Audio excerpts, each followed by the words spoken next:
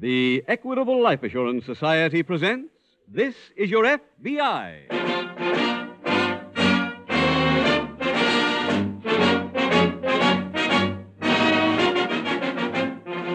This is Your FBI, the official broadcast from the files of the Federal Bureau of Investigation. Presented transcribed as a public service by the Equitable Life Assurance Society of the United States and the Equitable Society's representative in your community.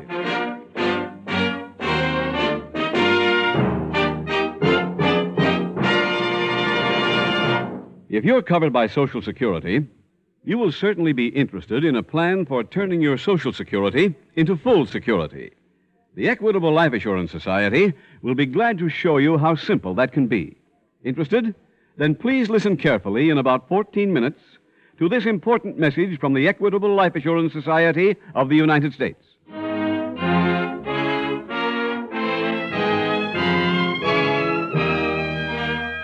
Tonight, the subject of our FBI file, Racket Control. Its title, The $1 Million Question.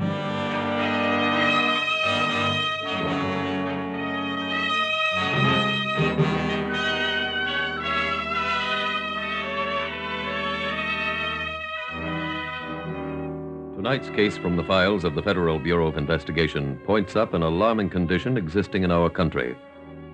While our forces fight on foreign shores to protect our precious heritage, criminal forces within our own borders are trying to strangle it, demanding protection money from those conducting legitimate businesses. Your FBI says that protection money, like blackmail money, is unnecessary.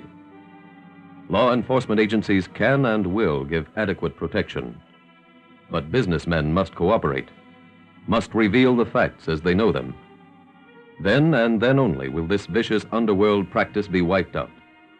For criminals fear exposure almost as much as they fear bullets. Right here and now, your FBI pledges all legitimate business enterprises its full support in the fight against graft, corruption, and exploitation. Listen tonight to an example of what we mean by this.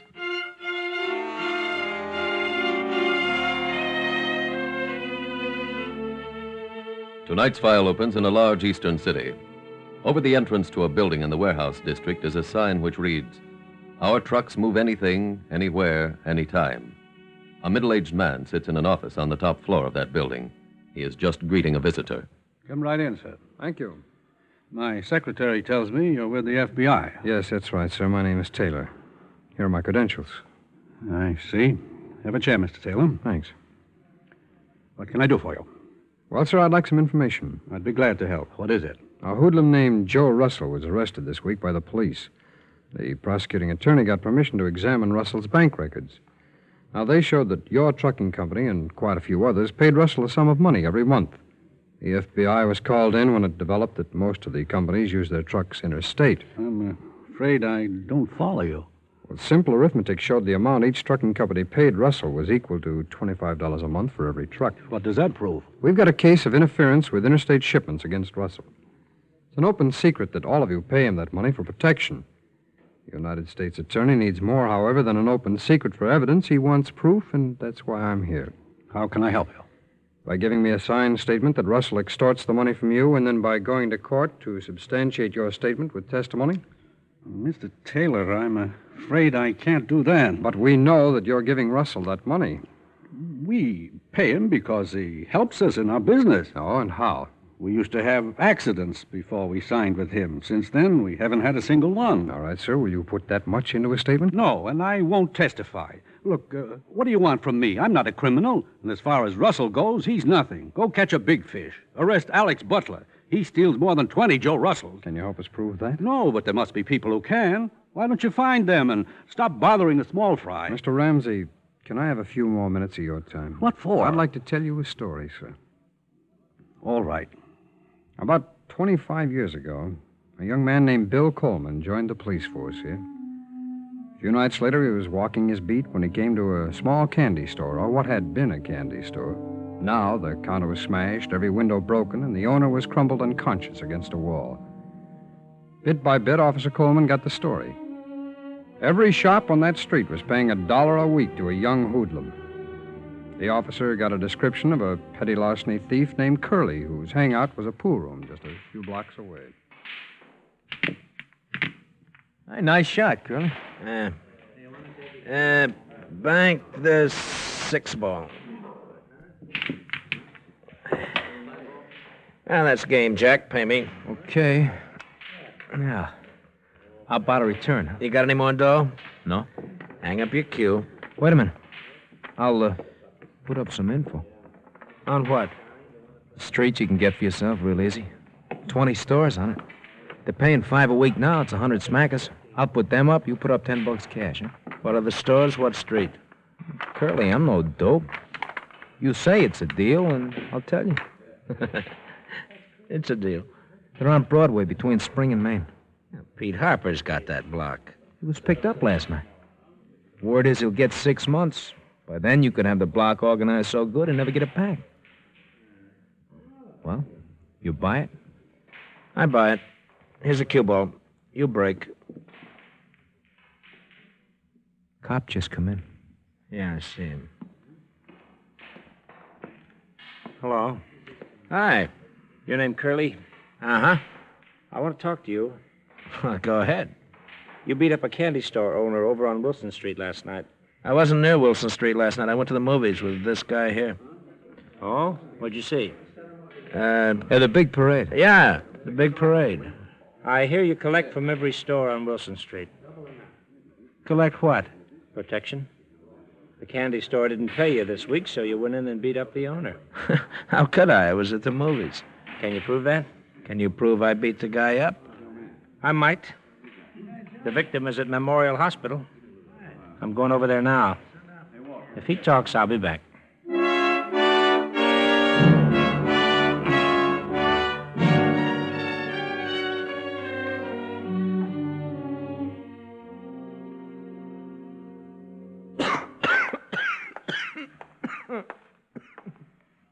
Good afternoon, sir. Hello, officer. Well, how do you feel?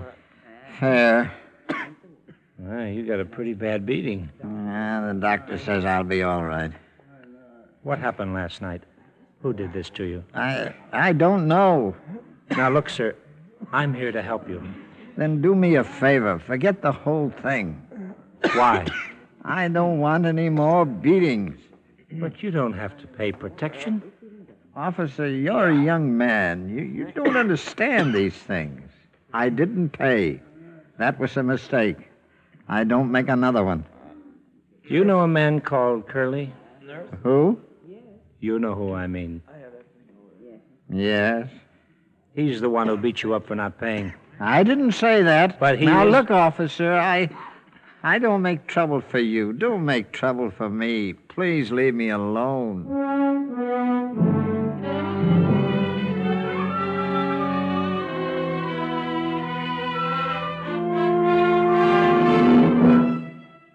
Well, Mr. Ramsey, that started Curly's career. His one protection block became 2 blocks, then 3, then the entire neighborhood. When he was finally arrested, Officer Coleman picked him up for assault and battery, and Curly was sentenced to 6 months. By the time he got out, someone else had taken over his protection racket, but Curly didn't care. He had enough money by now to set himself up in a new business.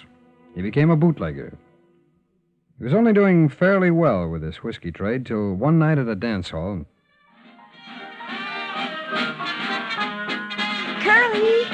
Curly! Oh, hiya, Ruthie. Oh, I didn't see you come in. No, I just got here. That's a new band tonight. They sound good, huh? They're okay. Well, are we going to dance? I'm supposed to meet a guy here. Oh, come on. He'll find you. Well... Come on.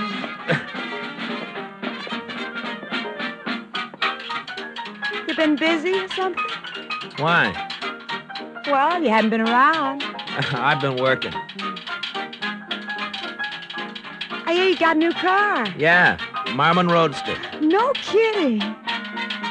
Oh, I'm sorry, Curly. That's okay. I guess I'm a little too tricky for you. I'll stay with the straight stuff. Curly? Oh, hiya. Come on, this is the guy I'm supposed to see. You been here long? No. You know Ruthie, don't you? Yeah, sure. Hi. Hi. Get lost a minute, honey. I want to talk to this guy. Oh, but Curly, I'll be back. Come on, Jack. What'd you want to see me about? The farmer just got knocked off. So I'll get my stuff from somebody else? That ain't why I come. I want to sell you some information. Like what? A customer the farmer had. Big one. You can move in if you work fast.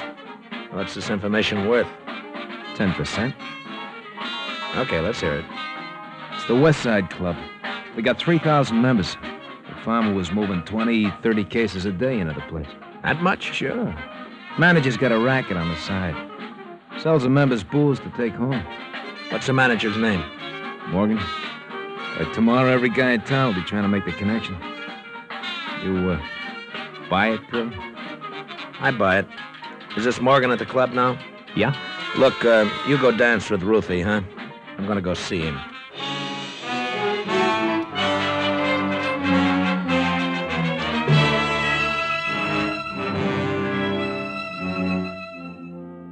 Curly went to see Mr. Morgan, but so did another bootlegger. Curly made the deal to supply the club's whiskey, but his competitor never stopped trying to steal the business away. Never stopped, that is, till Curly murdered him. Officer Coleman went to work on this case. Slowly, surely, he collected evidence. Finally, he needed only one more element. Proof that Curly had the whiskey concession at the West Side Club. Oh, sit down. Have a seat, Sergeant. Thank you, Mr. Morgan. Well, now, what can I do for you? Well, I'd like some information. I understand this club gets its whiskey from Curly. Whiskey? Yes, Mr. Morgan. We don't buy any whiskey. That's against the law. No, I'm not a revenue agent. I'm here investigating a murder. Everything I've learned so far adds up to the fact that Curly committed the crime. The motive has to be the whiskey concession here. If I get a statement from you, I think we can get a conviction. Oh, I'm sorry, Sergeant. I don't know anything about whiskey being sold around this club. I just came in through the dining room. How come everybody's drinking? Well, after all, this is a club. If a member keeps a few bottles in his locker, we really can't stop him, now can we? Mr. Morgan, you're not being very cooperative. Well, I'm telling you all I know. Yes, I'm sure you are. Oh, are you leaving? Yep. Well, drop in again anytime. You're always welcome.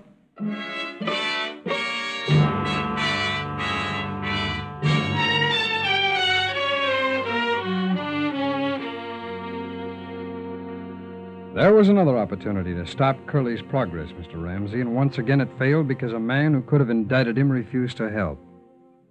Well, in a few years, Curly controlled the bootleg whiskey business here, and he should have been satisfied, I guess, but he wasn't.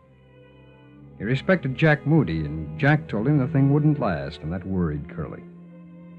Then one night he took Ruth Dawson to the old arena to see the six-day bicycle races. Curly, why are they riding so slow? The judge waved the red flag. That means nobody can steal a lap now. What's with that guy singing? He's a song plugger. They're always at these things. I could stand a hot dog. Well, I'll grab the guy when he comes around. 50 for a sprint. $50 for a sprint, offered by the gentleman in box 83. All right, riders, line up. Tootsie goodbye.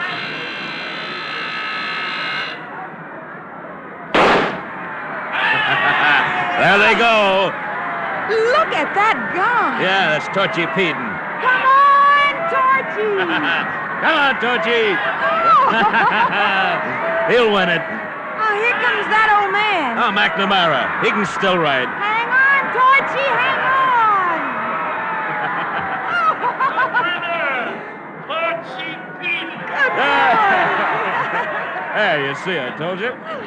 Curly. Oh, come on in. Sit down. Hi, Ruth. Hi, sit here. Where you going, honey? For that hot dog. I'm hungry. Okay. Hey, Jack, you should have been here before. I put up 50 for a sprint, and I got a cheer like I was Jack Dempsey. Yeah, look, kid, I got a hot deal for you. Now, what is it? 10%. Okay. I know where you can buy a snatch. Real good one. The guy's been fingered for a month. You can buy the schedule he lives by, the hideout, the muscle, everything but 10 G's. It's a lot of cabbage. No, not for this money. You get as much ransom as you want to ask for. Who is it? Old man Adams. Hey. Yeah. How about it? Well, it sounds okay, but I never fooled around with that kind of a deal. Look, booze ain't gonna last forever, you know. But there'll always be rich guys like Adams around. You got an organization working at it, you can do one a month. Let's say 100 G's of crack, that ain't bad. Yeah, I know, Jack. Look, but, Curly, we've been friends for a long time, right? That's why I brought you the deal first. But I can't stall the guys who own this mark too long. Adams is going on a trip next week. The snatch has to be made by tomorrow night. Well, that doesn't leave much time. It's all set up. The only thing you gotta do is just nod your head. I'll work, huh? Look at that Georgette. Curly, I gotta know right now. You buy it? I buy it. Come on, Georgette!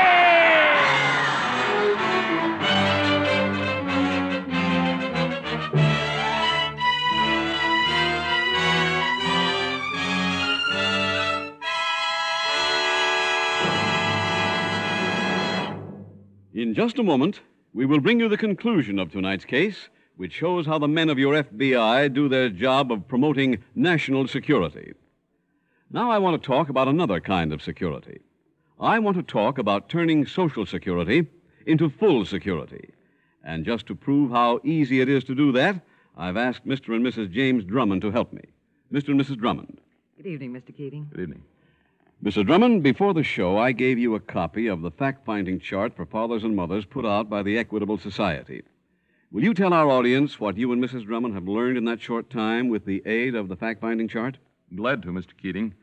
I've been wondering for years how Marge and the boys would get along if something happened to me. I knew the money from my Social Security simply wouldn't stretch far enough to let them live decently. That's true, Mr. Keating. But we never knew before just how much money it would take. All we knew was that $110 a month doesn't go far these days. And that's what we get from Social Security. Mr. Drummond, did the fact-finding chart for fathers and mothers help? Oh, you bet. For the first time, I knew exactly how much money Marge and little Joe and Jimmy need to get along without me. Show Mr. Keating how we worked it out, Jim. See, here's the answer we got from the fact-finding chart. Well, I knew you'd get the answer. The fact-finding chart covers everything. How much does the chart cost, Mr. Keating? I'd like to tell my friends. Not a cent. It's free. No obligations. Representatives of the Equitable Society are glad to give a copy to any man or woman who is interested. This chart guides you every step of the way with easy-to-understand pictures. The answer is trustworthy and accurate, and you learn exactly how much extra income you need to turn your Social Security into full security. Your Equitable man will be glad to show you how to accomplish that. Remember, you've already got a big head start with your Social Security and whatever insurance you may now have. Only a small amount of additional insurance may be all that's needed to give full security. So why not get in touch with your Equitable Society representative soon? Ask him for your free copy of Equitable's fact-finding chart for fathers and mothers. That's EQUITABLE, the Equitable Life Assurance Society of the United States.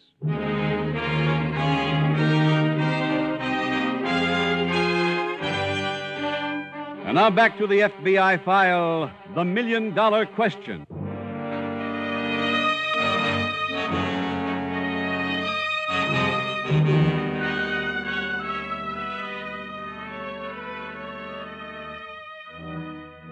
After the influx of kidnappings in the late 20s and early 30s, the federal kidnapping statute was passed by Congress. This gave your FBI jurisdiction in those cases where an interstate element was present. Within a few years, kidnapping ceased to be a major law enforcement problem. Noting your FBI's success in that and other fields of crime over which it has jurisdiction, some people have raised their voices to demand a national police force, a master overall law enforcement agency whose authority would extend to every corner of the nation. Your FBI is against any such proposal. America needs no national police force. The federal government can never properly substitute itself for local self-rule. The experience of other people in foreign lands who suddenly found themselves living in a totalitarian state discloses that the trend always started with people in local communities being unable or unwilling to take care of local situations. The experience of your FBI has been that our present setup of local, county, state, and federal law enforcement agencies works best for police officials and for you, the people. Tonight's FBI file continues in the warehouse office where Agent Taylor sits with Mr. Ramsey. Mr. Taylor, I don't see what the story of this man Curley has to do with me. You let me finish it, sir, and I think you'll see. Go ahead. Well, Curley maneuvered that kidnapping and got $100,000 ransom. Bill Coleman heard a rumor and started to investigate. He questioned Curley and got a complete denial. Coleman's next stop was the victim, but he had no comment to make. As far as he was concerned, the matter was closed. So you see, once again, a man who could have stopped Curley refused to, and by refusing, allowed him to continue his career. A short time later, Prohibition was repealed. That was December of 1933. Curley took it easy for a while. Then, in May of the following year, he took Ruth and Jack to Louisville to see the Kentucky Derby. I'll never be able to read a racing form. I told you what to do. Bet on Discovery. I already did. I just wanted to know why. The cashier won't ask you when you give him the ticket. The horses are reaching the gate. Where's Jack with those jewelers? He'll be here. Curly, this Mata Harry's a girl horse, isn't it? Mm-hmm. But don't get any ideas. Fillies don't win this race. Oh, here we are, kids. Oh, thanks, Jack. Thanks, pal. That tastes good. It's now post time. Curly. Yeah. Want to talk to you about something. All right, don't tell me you're going to tout me on Cavalcade. No. It's business. Well, look, the race is going to start in a minute. Look, it's a big deal, Curly. Okay. What is it? Gotta nod your head first, kid. 10%? Okay. What's the deal? Well, I've been thinking. Look, the bookies back home are killing each other off. So? Well, if a guy stepped in, put out the fire, he could make a club. You know, a guy like you. Make yourself like the George Landis of bookmakers. They pay you a piece of the action, you protect everybody's territory for them. Mm-hmm. Even if they don't like it, who are they going to run to? Pretty smart setup, huh? Yeah, it's not bad. You, buy it? I buy it. And they're all...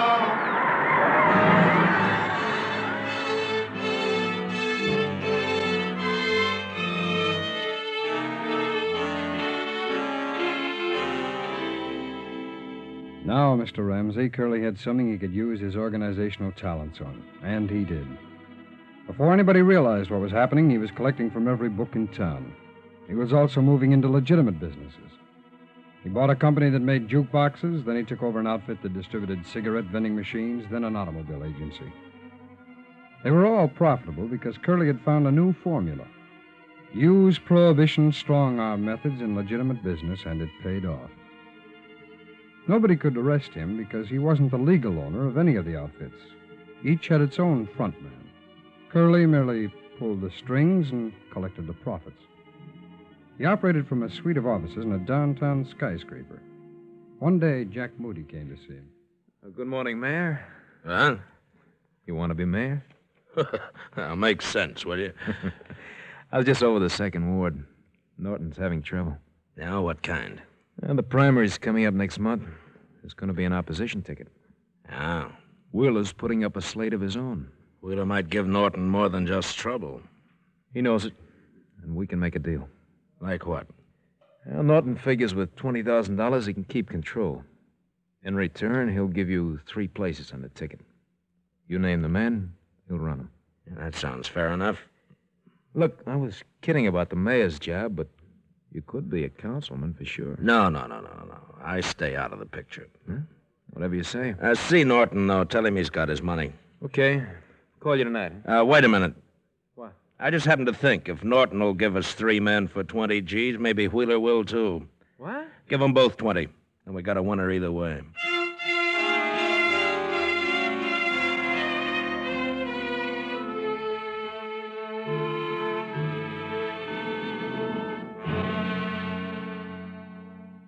Well, that's how it started, Mr. Ramsey. Curley got control of the second ward in that primary 5 years ago. The next year, he picked up 3 more districts, and his machine will probably carry every office in next week's election. I don't know anybody named Curly in local politics. Well, you wouldn't, sir, for a couple of reasons. In the first place, he still stays out of the picture. Come in. Hello, I'm looking for... I'm here, Bill. Oh. Mr. Ramsey, this is Chief of Police Coleman. How do you do? Hello. This is the same Bill Coleman who was the officer in my story. Oh. How'd you make out, Bill? Well, Butler said if I make that arrest, he'll have my job. Mr. Ramsey, he's talking about Alex Butler. You see, Curly is Alex Butler. The man you've been telling me about? That's right, sir. A lot of people had a chance to stop Alex Butler while he was working his way up from being a cheap hoodlum to the man who runs this entire city. Nobody did, though. Well, there's nothing I can do about Alex Butler. No, but I came up here to question you about a petty larceny chiseler named Joe Russell. 25 years ago, Curly was where Russell is now. But you've got a chance to stop Joe Russell before he becomes another Butler. Well, so what's your answer? I'll testify.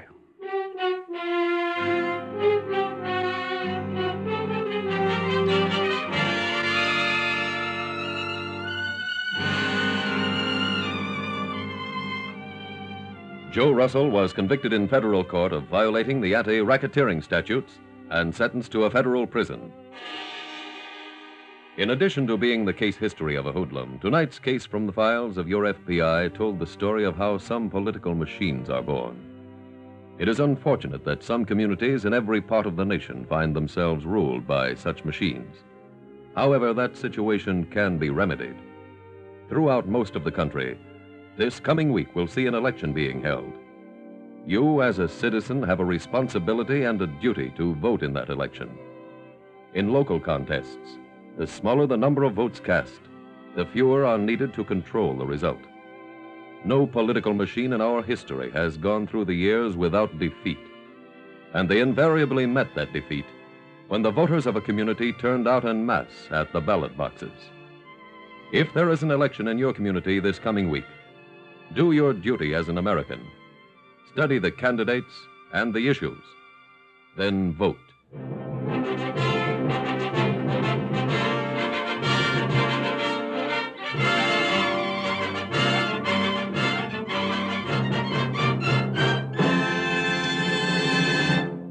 Now, just two things to remember about the Equitable's fact-finding chart for fathers and mothers. First, it shows you exactly what monthly income your family would require if the breadwinner should die. Second, this pictorial chart doesn't cost you 1 cent.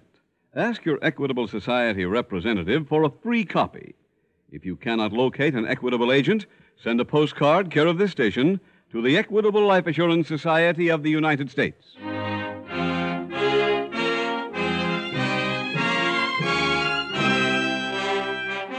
Next week, we will dramatize another case from the files of the Federal Bureau of Investigation. Its subject, allotment swindle. Its title, The Traveling Bride. The incidents used in tonight's Equitable Life Assurance Society's broadcast are adapted from the files of the Federal Bureau of Investigation.